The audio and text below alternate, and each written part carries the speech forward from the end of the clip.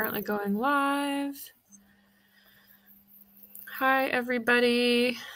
Thank you so much for joining us for this installation of Lunch and Learn. Just going to give it a couple minutes to allow folks to join. Thank you so much for being here today over your lunch hour.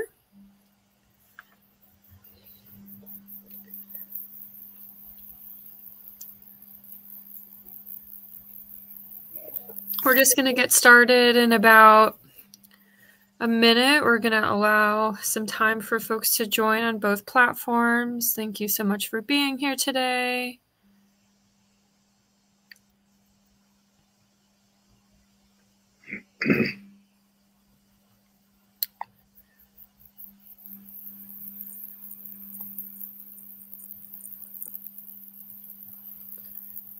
Welcome to Lunch and Learn. We're going to get started in just a couple minutes. Thanks for hanging in while we give other folks a chance to join us. We're going to get started with our presentation in about 30 seconds.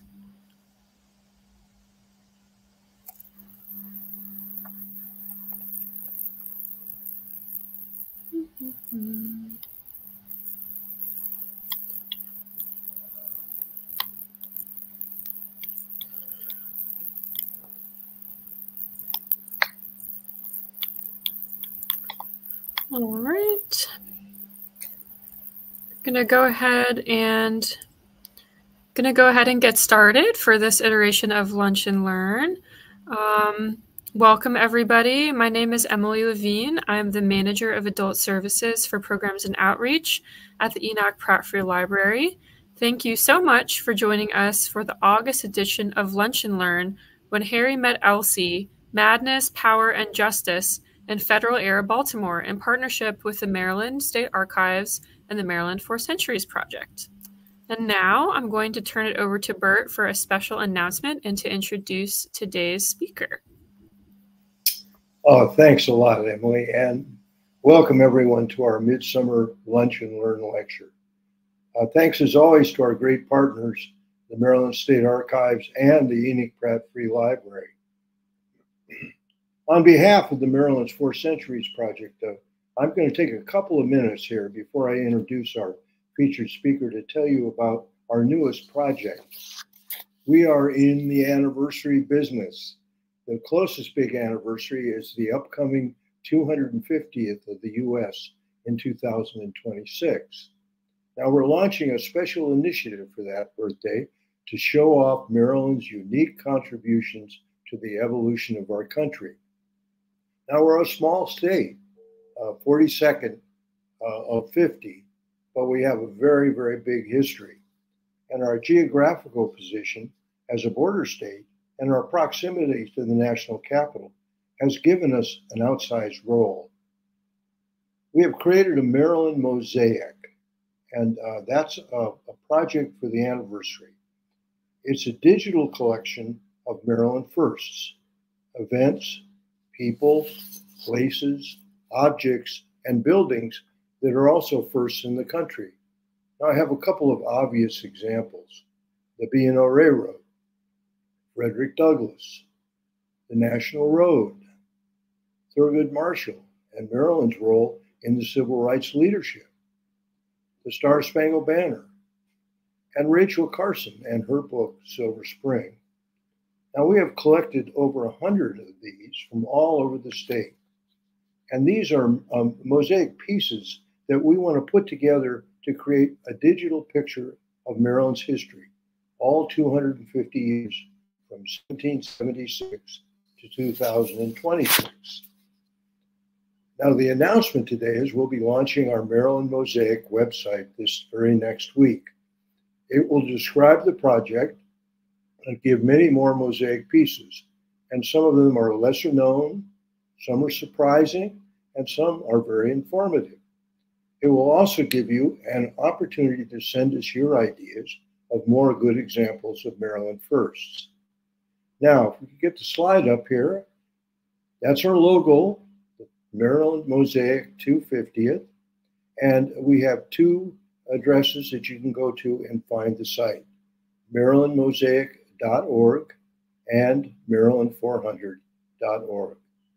Now, we think this is a way to bring serious, substantive history to this anniversary and demonstrate the powerful story of our favorite state.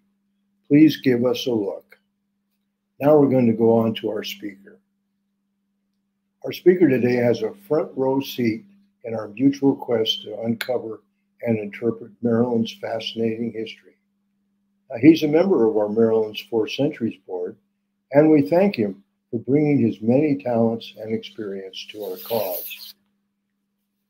As the Baltimore City archivist, Dr. Robert Schoberlein is first and foremost an archivist, working as well as a senior staffer at the Maryland State Archives. He also is an accomplished historian. Now I ask you, how can you avoid researching and presenting great stories when you are surrounded by the archives of a city that is approaching its 300th birthday? And Rob can't resist that call. In 2021, he gave us an excellent lunch and learn about how African American women supported the Union cause in Civil War Baltimore. Today, he's delving further back into the War of 1812 era. Now, being a great sleuth, Rob has found another city drama that touches on many issues: wealth, poverty, class, and eccentricity, which can border on insanity. Now, they all come together in the story of Harry and Elsie. Please welcome my good friend and colleague, Rob Schoberlein.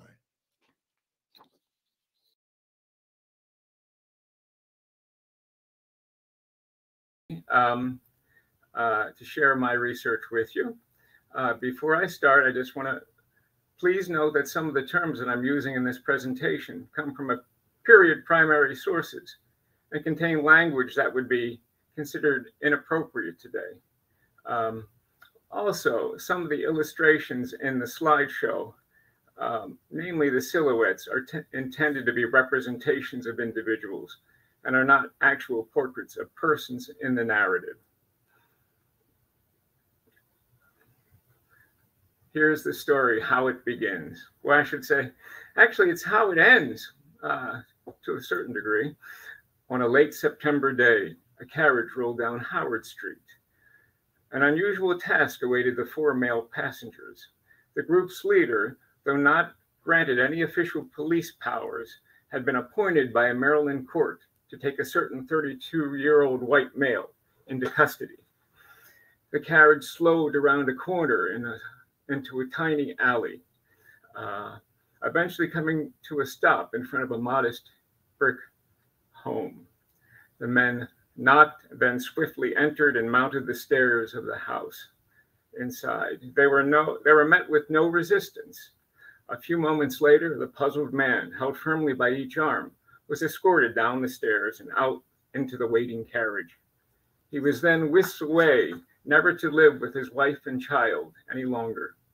The year was 1812, and this man had been labeled, in the language of the times, a lunatic. The group leader was no stranger. He was the man's brother, and he had just been awarded the trusteeship of his sibling's person and estate by Maryland's Chancery Court.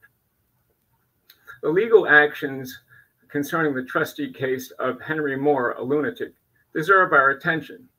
First, it allows us a glimpse into the life, a rare glimpse into the intimate life and limited rights of a person who society labeled mentally ill.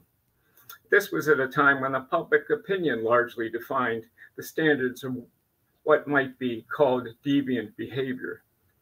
At the heart of this case, and is the question of whether someone considered to be exhibiting the behaviors of a mental disease could legally marry and enjoy the rights of other citizens. Second, the case illustrates inequities between social classes, genders, and races. White racial bias against African Americans influenced certain decisions. Lastly, a review of these cases opens a window into the workings of Maryland's Chancery Court, its equity court concerned with property matters, and its decision-making process. Judgments, however, were handed down by a solitary male appointee for life. How equitable was the chancellor to the people whose cases came before him, regardless of their gender or economic circumstances?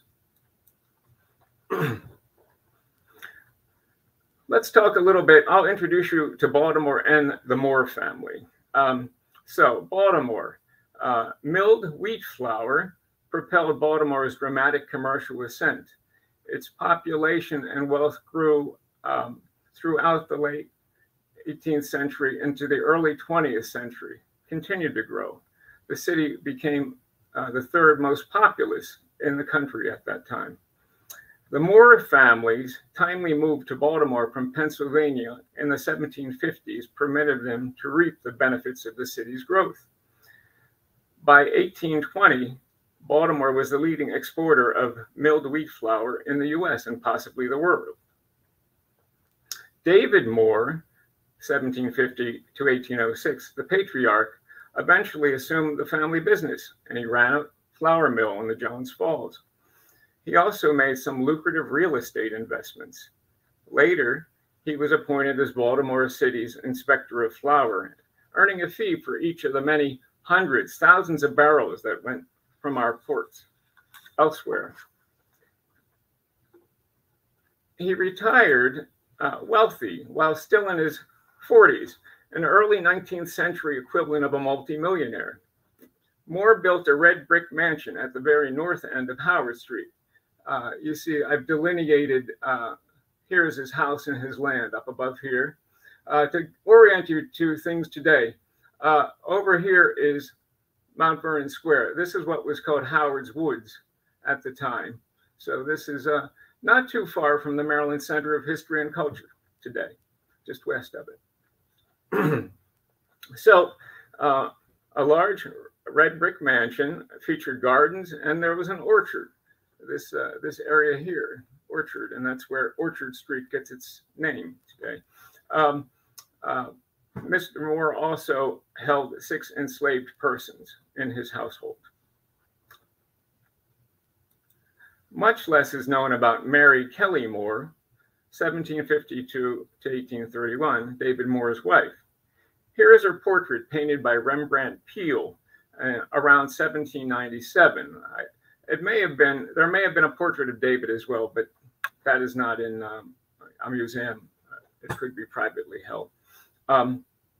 Surviving court documents indicate that she was both intelligent and formidable. She managed the Moore household, including the couple's 2 sons. George Washington Moore, 1778 to 1822, David's eldest son, was outgoing, sociable, business-minded, and worked side by side with his father as the deputy Baltimore inspector of flour. He married and had 7 children. Oops, excuse me. Henry Moore, 1780 to 1823, sometimes called Harry by his family and friends, appears to have been more intellectual, introspective, less commerce-oriented. He had some higher education, studied the law, and conversed fluently in French. He worked as a clerk for various businesses. In his leisure time, he enjoyed reading, playing parlor games, billiards, and the piano.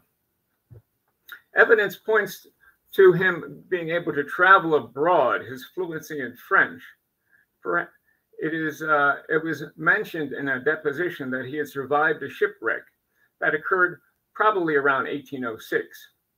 The experience debilitated his body and his nerves. Henry's first alleged psychiatric episode occurred in September of 1807. He fervently embraced the Methodist faith, and he began to proselytize neighbors and passersby. He would ask people if he would basically ask them about the state of their soul, and if they weren't right with God, they would be going to hell. Anyway, he also he wanted to preach. He wanted to preach outside of the city markets. He even publicized it in a paper, Baltimore newspaper, but we don't know whether it ever came to pass. The Methodist Church did not want him to go forward with it because he was not even a lay minister. He was just an individual. But to many persons, Henry's religious obsession, it was an obsession, appeared abnormal. His mental condition took a distinct turn for the worse in 1808. Two doctors examined and questioned him. One thought that he suffered mostly from nervous condition, while another believed Henry's street preaching. He had witnessed it and believed him to be in a state of lunacy. In the late spring of 1809, Henry's family brought him to the Pennsylvania Hospital, America's best mental hospital at this time. It was run by Dr. Benjamin Rush. He was there for 3 months undergoing certain treatments. We do not know what these treatments might have been. We can only surmise. Some treatments at that time were bleedings and copious amounts, blistering the skin, emetics to induce vomiting, and purges to induce bowel movements, and sometimes some hydrotherapy. These were things that were routinely prescribed. We do know that between sessions, Henry enjoyed his leisure time by reading, writing letters home. He even had a few visitors.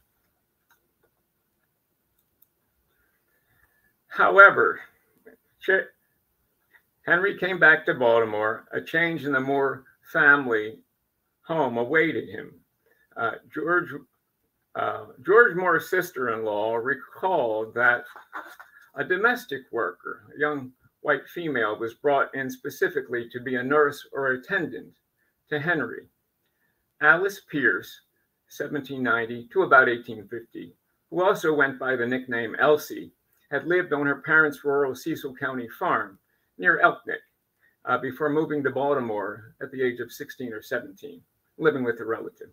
She sought work as a live-in domestic, the primary paid work of the majority of the unmarried young women at that time. Elsey started serving as Henry's informal sewing instructor, and the two began spending many hours together, even taking neighborhood walks in breach of what was considered, proper. Neighbors began to talk. Their closeness grew. One thing led to another.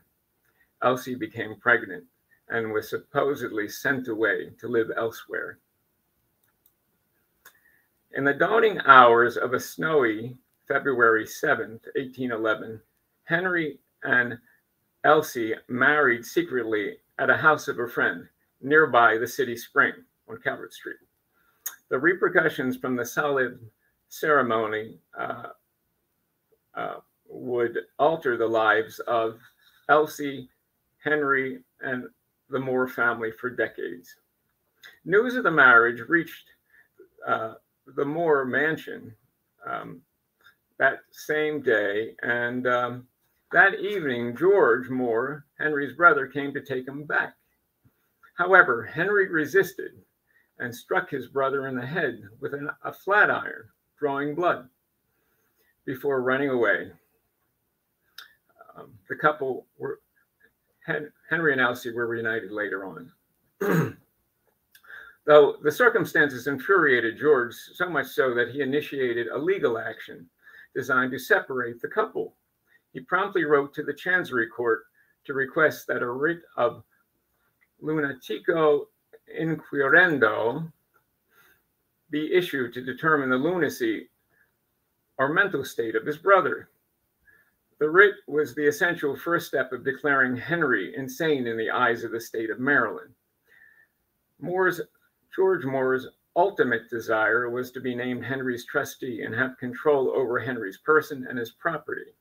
Elsey would then be prevented access to Henry's wealth. So let me tell you a little bit about the circumstance. So the county sheriff would gather about a dozen good and lawful men, and the person of supposed unsound mind would be put before them. The group would ask questions, observe the behavior of the person, and after some deliberation, the men would affirm that the individual was insane, or maybe not. But There was no doctor. No doctor had to be present. No one with any medical expertise. It was the opinion of this group of men. George Moore wrote William Kilty. He was the chancellor, the head of the Chancery Court at that time. And so Kilty complied. There was an inquiry. The group of men were gathered, but it was a little strange. Henry was not there to be questioned. The men simply talked about him, I guess, and I declared him insane. Chancellor Kilty, though, was unaware of Henry's absence and declared George Moore his brother's traditional trustee. So George was still, Henry was still hiding out with Elsey somewhere. So probably about 10 days later, Henry was walking along Howard Street and his brother saw him there. And eventually Henry went back to the Moore mansion. Now it was probably under duress, but there's conflicting testimony, depositions relating to what exactly happened. But all it is known is that his way was blocked from behind by two of George Moore's enslaved men. And the very next day, George Moore wrote the chancellor to request that Henry be returned to the Pennsylvania hospital.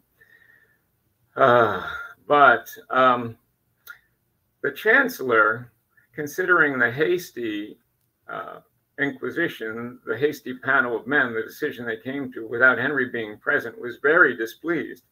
He rescinded his appointment as Henry's trustee. 5 weeks later, after Henry was taken off of Howard Street, Elsey penned a letter to Chancellor Kilty. And part of that letter said basically, "My husband has been unlawfully confined and separated from me.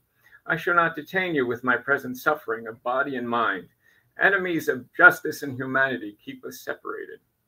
And the couple were separated. It would prove long lasting.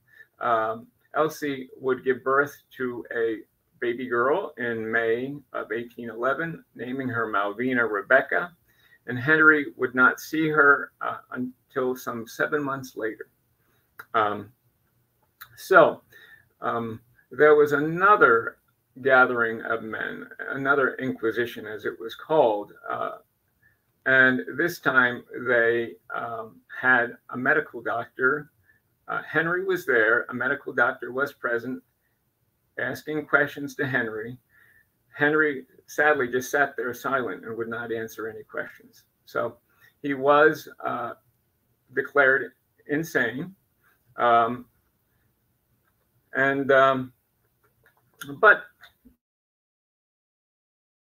Chancellor Kilty was still not satisfied. He had the family, George, Henry, and their mother traveled down to Annapolis to meet with him. He wanted to see Henry Moore himself.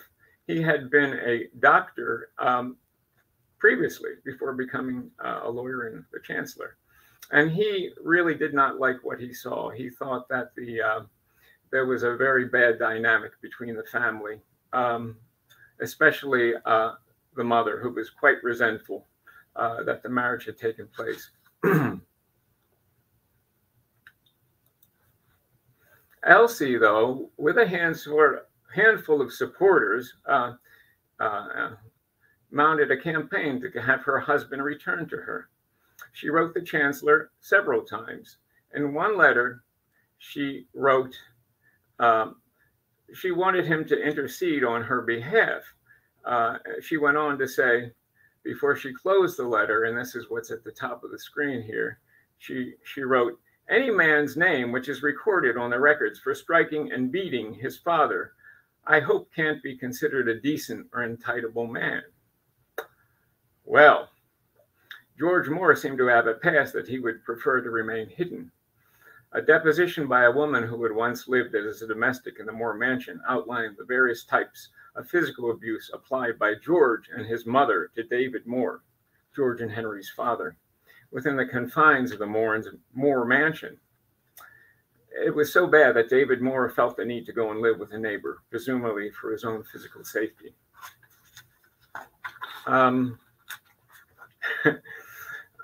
David Moore had them indicted in the criminal court at that time.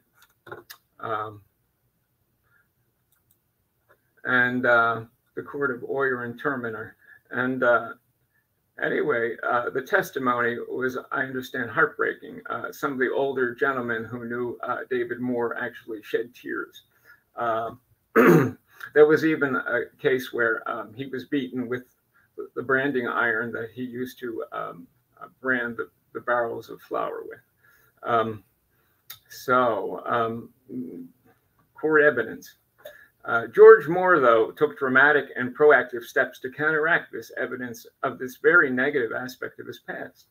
He had his many friends and associates. See, the job of flower inspector, he knew, like his dad as well, all the movers and shakers in the city, between millers, government officials. He had 2 petitions drawn up with over 100 signatures.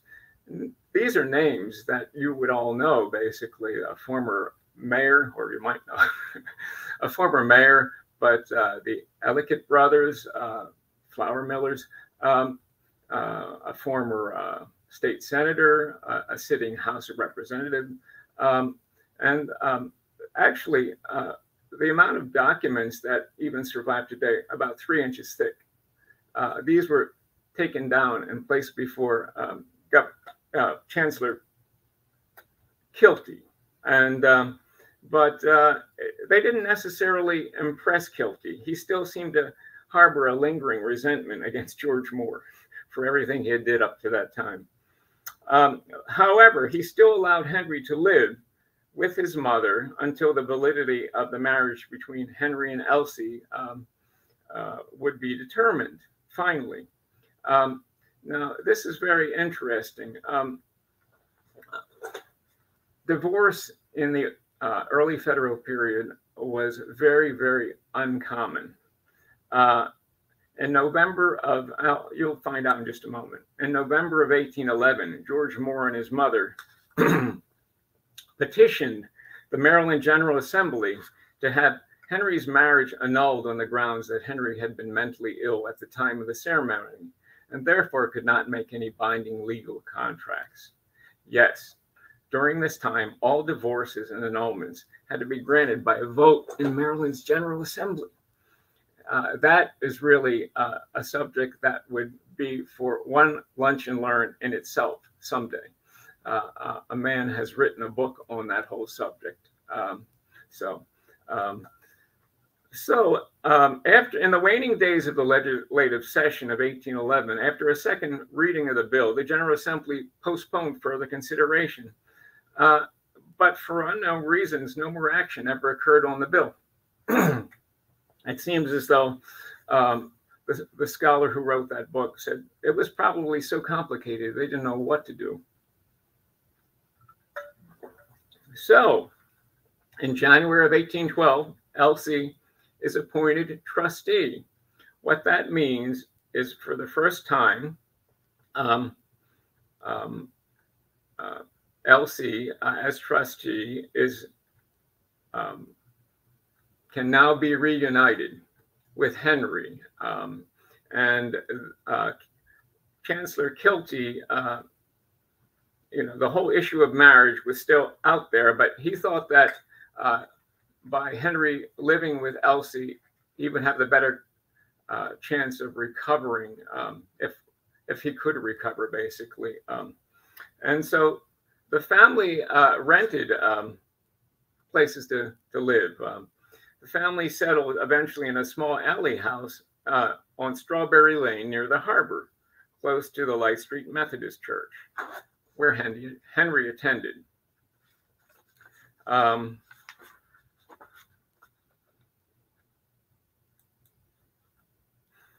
To both the casual and close observer, the family appeared to have grown accustomed to the domesticity of married life.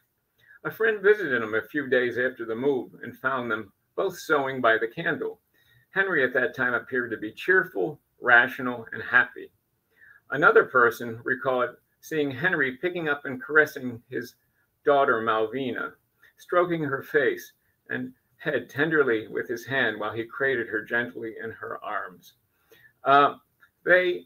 Both Henry and Elsey made a very modest income by making men's jackets for nearby tailor shops. This piecework was barely a subsistence. Seems as though the Moore family still relinquished financial control at that point.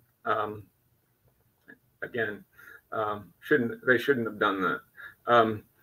But George Moore, of course, was not ready to give up. His new strategy, he decided to play hardball. He hired a Cecil County-based lawyer to perform a thorough background check on Elsey Moore.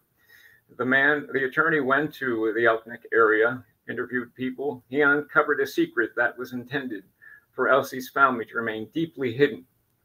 In 1805, while a young teenager, maybe 15, Elsey had given birth to an illegitimate child.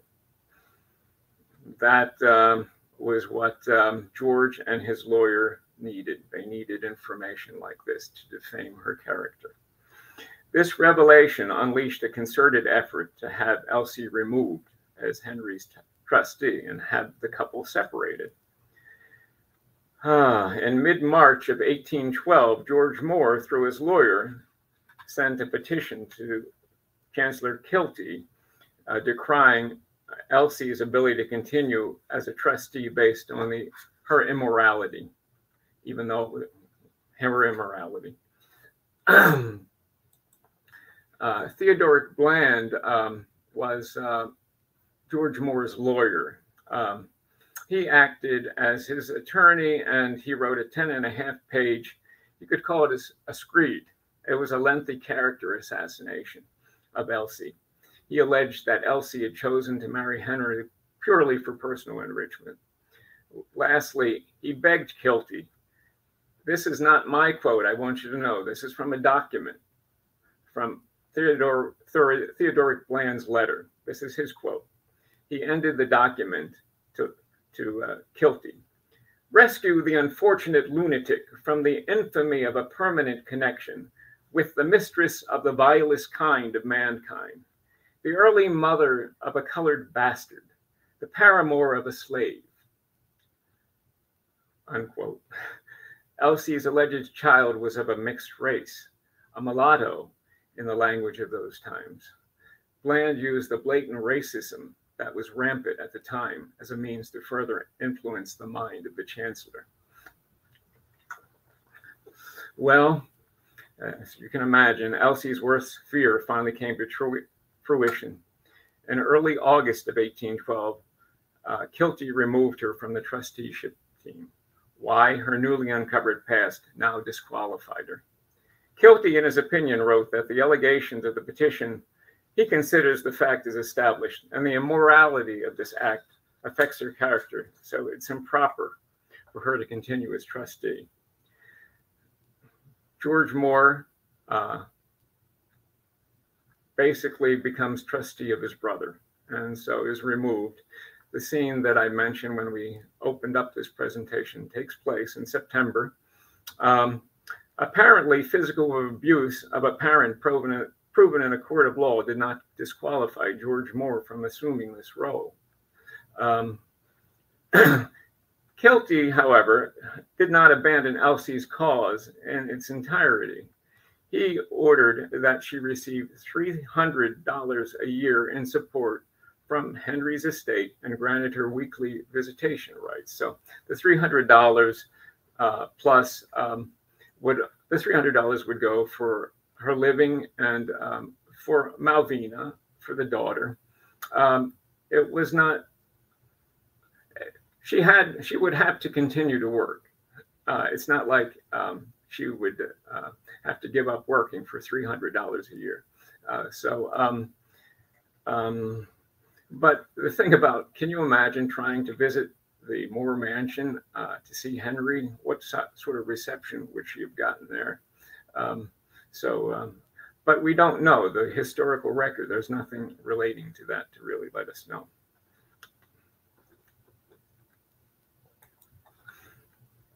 Henry's death and its aftermath. Henry's mental condition worsened with the passage of time. One deposition even hinted at Henry exhibiting catatonic behavior. He couldn't dress himself, he couldn't feed himself. The circumstances surrounding his death in 1823 are mysterious. He did live 1 year longer than his brother George. But, you know, a lot of information has been lost to time. Even the exact date on which he died is unknown. His passing, though, without a will, soon unleashed a series of suits and countersuits that would last for many years.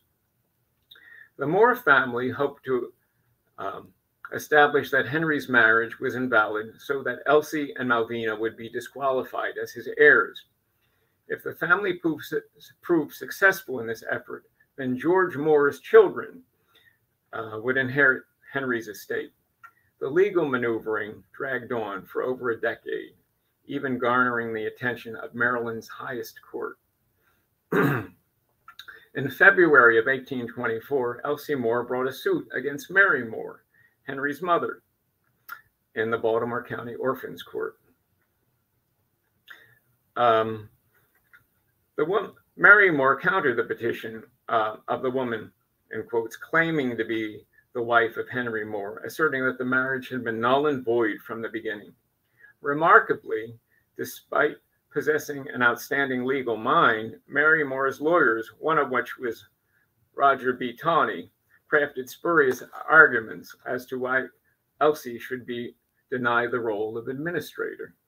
The men relied heavily on discrediting Elsey's reputation. The three-man orphans court heard testimony from both sides, much damaging to Elsey's cause. However, rather than render a decision, the orphans court referred the matter to the Baltimore County Court for a jury trial in accordance with Elsey Moore's wishes. The Baltimore County Court had a hearing to decide the matter. Was Henry Moore of sound mind at the time of the marriage and therefore able to make a valid contract of matrimony? The 12-man jury concluded that he was not, and thus incapable of negotiating any legal contract. So it finally appears that the matter of the validity of the marriage, as well as who was entitled to Henry Moore's estate, appeared to be settled. Elsey Moore pursued no further legal action. George Moore's widow, Margaret Moore, was to become the administrator of Henry Moore's estate. However, as in this case, as in the story, that didn't end things. Malvina Moore took up the fight over her father's estate. As Henry's only daughter and heir, Malvina wrote Margaret Moore on multiple occasions to demand her father's estate, what was due to her. Her letters were never answered. Malvina had become a school teacher, and basically in 1830, now married and known as Malvina Moore Ewing, finally she petitioned and her husband the Chancery Court for assistance in obtaining her inheritance. But there was a new chancellor, no longer Chancellor Kilty. But do you know who it was? You will love this. It was Theodoric Bland, George Moore's lawyer. He had become the Chancellor of Maryland, and he would actually be the longest serving in the history of, so he was sitting at the top seat. Bland solicited depositions regarding Henry Moore's mental state, his marriage, and other aspects of his life. All told, 75 pages of depositions, very detailed. And from these depositions, that's where I got a lot of background information, very useful.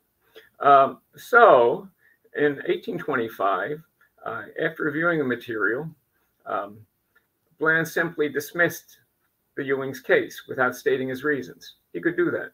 He didn't want to do anything with it. Now, this was the time that the Ewings did something, and they immediately appealed his decision to the Court of Appeals. That was Maryland's highest court. A number of years passed. So 1825, it's dismissed. In 1834, the court accepts their case. It was 4 years after they filed a petition. So they get the notice, but another year passes. So the court reviews the depositions, and they listen to several days of attorney arguments, and they were going to render a final verdict, but they postponed that for another 6 months. This is agonizing. And in mid-July of 1836, in a 3-2 decision, they had a decision, and it was in favor of the Ewings. What was the basis of the decision? That the only body to decide the validity of the marriage was Maryland's legislature, and that no tribunal can annul such a marriage and declare the same to be void after the death of either or both of the parties. So the Ewings were victorious. The matter was sent back to Chancellor Bland to coordinate the administration of Henry's estate. Malvina got the money, and they did a number of wonderful things with it, which I'll talk about in a moment. Meanwhile, the land around Moore Mansion was being developed. This is a print from 1835.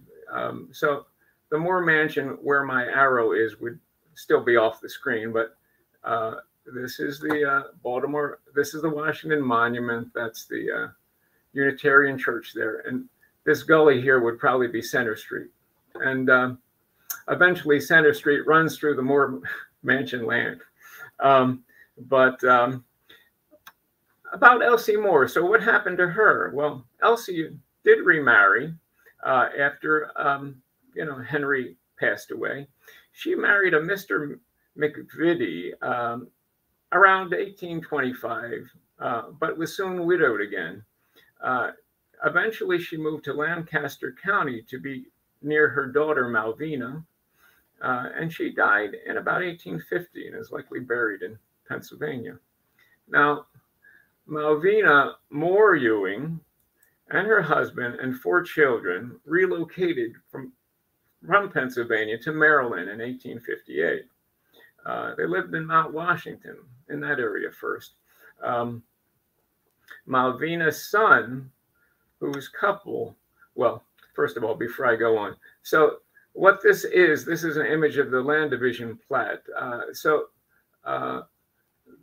Basically, the Moore estate was divided into, you can see, smaller plots. And the Ewings actually leased land to an upcoming African-American church that had free African-Americans and enslaved individuals as well. They built their own church. It became known as the Orchard Street Church. So they also did a number of wonderful things with their money. One of their sons, quite smart, went to medical school. Malvina's son, who the couple named Henry Moore Ewing, received his medical degree from the University of Pennsylvania in 1857. He came and lived in Baltimore County and was actually, he practiced, and he actually was named the doctor of the Baltimore County Almshouse. And so he probably took care of individuals that had physical ailments and also perhaps mental diseases. There was always a population at that time who would be housed in almshouses. Now, what about Margaret Moore and her family? They continued to squabble among themselves about the remainder of George Moore's estate, well into the 1840s, the conflict spawning 3 new Chancery Court cases. And then in 1840, Margaret's son, the one named after his father, George W. Moore Jr., was described as being in a weak state of body and of unsound mind. That same year, and for several years thereafter, George Moore from Baltimore is recorded in the patient register at the Maryland Hospital for the Insane. Is it the same person? It very well might be. Thus, the Moores family's use of the legal system and the mental health institutions continued. And if you want to know more, I suggest you read the article in its entirety. It's in the Maryland Historical Magazine. It's a half-an-hour read, but it's very detailed because there was so much primary source material available for this case.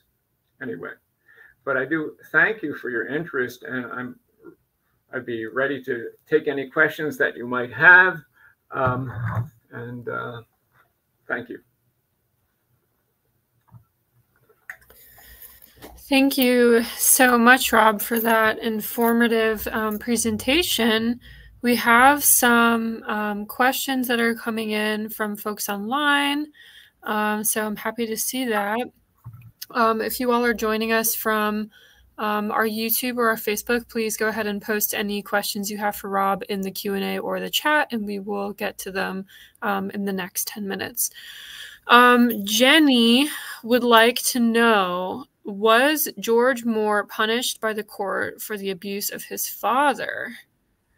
Well, it doesn't seem as though he was fined. That's about it. The court of terminer and Oyer and terminer, basically. He was fined and he paid court costs, but not that he was jailed. I mean, he was the flower inspector. Actually, there was a second one appointed as well, because there was so many barrels of flour that needed to be inspected that the city had to hire a second person. But no, there didn't seem to be any repercussions to him. He continued to hold almost until his death the position as inspector of flour. And also, too, he knew very many influential people in the city.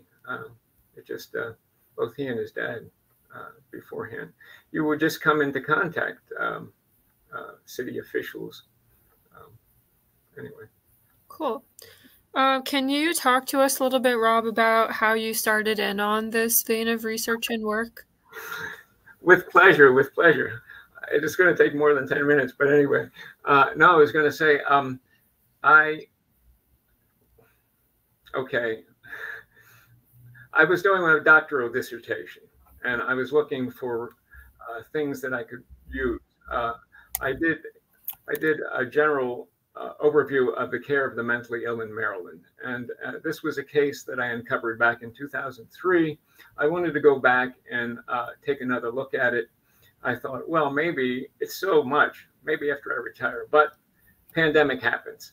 And so I was able to do research during the pandemic, and with the approval and I should say prompting of the state archivist, Tim Baker, and the new state archivist, well, she's not new any longer, Elaine Rice-Bachman, and I appreciated their support.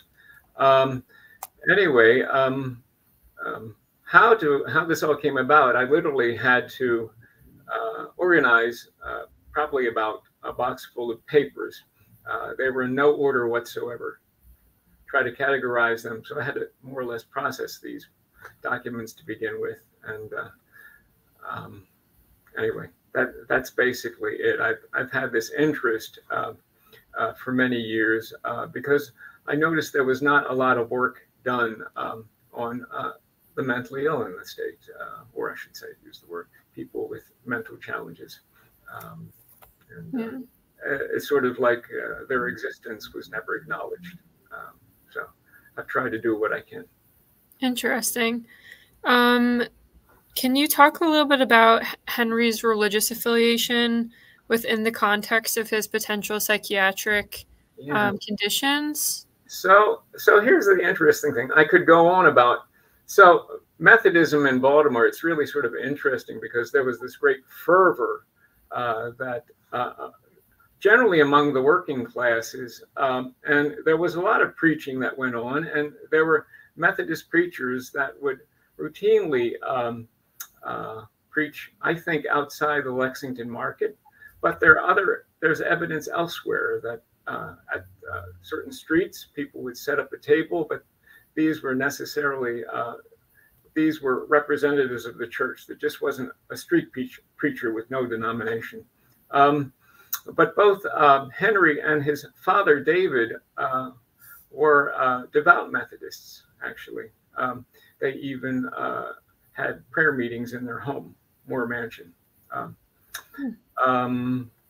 But how unusual. There was a lot of religious fervor going on. Was it very deviant? Probably not, as what you might imagine during those times. But unfortunately, I was never able to really gain access into the Methodist archives. It was during the pandemic, and their archivist actually resigned the position. And someday it would be nice. There are other aspects of this research that I'd like to look at too. The people that supported Elsey, there were a number of people. There was a lay Methodist minister, but there was a German immigrant who seemed a Leonard Powder, Pouder, and we have some things. His name was sounds like it was Americanized, but he signs his name German. He's a German, and he made some money somehow, but he was looking out for the couple. They may have been renting one of his houses. He lived nearby. And so people were like supporting both Elsey and Henry so they could live independently. You know, Henry would have these episodes from time to time. He'd wander from the house insensible. One time he wandered 12 miles down to Elkridge. People recognized him at the stagecoach tavern down there. And he was sent back to Baltimore.